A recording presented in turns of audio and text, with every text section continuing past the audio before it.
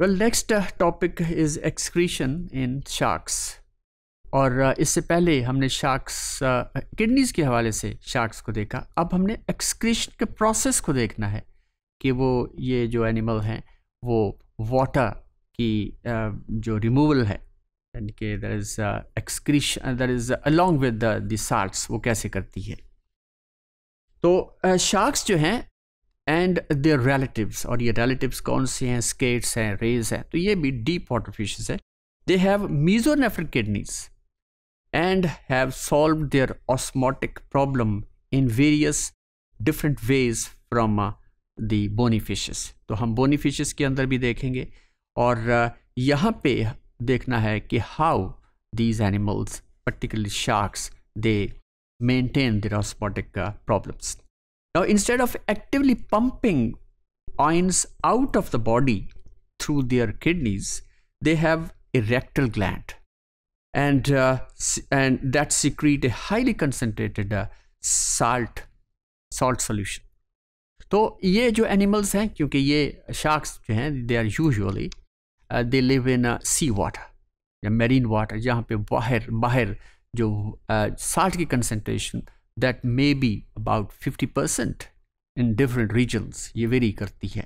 तो अगर ये sharks अगर body के अंदर ज़ाहिर है उसे तो एक यूँ समझें कि देयर इज़ डिहाइड्रेट होने का खतरा होता है. तो ऐसे में लेकिन फिर भी ये शार्क्स जो हैं दे maintain their body, there is water, there is the concentration of water with in the body और along with the salts.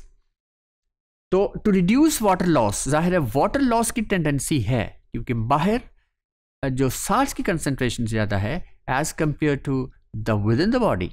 तो water inside is more as compare to outside. तो there is a chance of its this animals dehydration. तो इसको कम करने के लिए दे use 2 organic molecules, और ये मॉलिक्यूल्स क्या हैं, urea and that is ट्राईइथाइल amine. So this is TMO, triethyl amine oxide.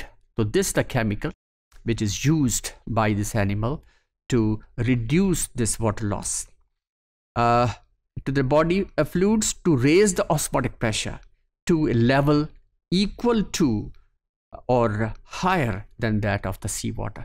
तो ये sea water से भी ज़्यादा you can say इसकी osmotic concentration बढ़ाने में काम आता है.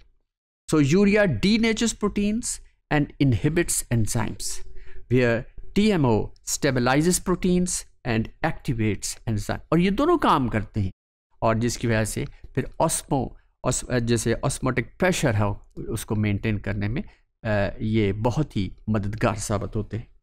Now together is in the proper ratio they counteract each other.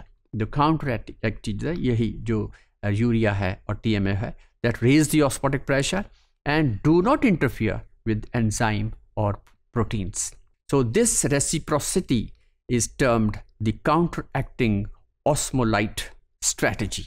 तो ये जो sharks हैं इन्होंने ये strategy बना रखी है, ये इसके अंदर मौजूद है, ये खुद तो नहीं बना रही ना, ये तो लफ्ज़ ये इस्तेमाल करना बड़ा inappropriate लगता है, इन्होंने किया है. It is automatically has been done. It has been done. It is an adaptation. This is an adaptation और ecological adaptation है ये. और इस तरह ये sharks जो हैं they can live very comfortably because of these chemicals in their body. और इस तरह osmotic regulation is maintained और जितने भी surplus जो salts हैं वो भी इन मुख्तलिफ structures से, इन body से, that is they are eliminated out of the body. So this is the excretion. This is how इसके अंदर हमने mesonephros भी देख लिया और excretion का process भी देख लिया इन sharks के अंदर, जो कि एक लिहाज से they are very efficient animals. They are aquatic marine animals. They live in very salty conditions, लेकिन फिर भी they can live very comfortably in this habitat. So this is all about excretion in sharks.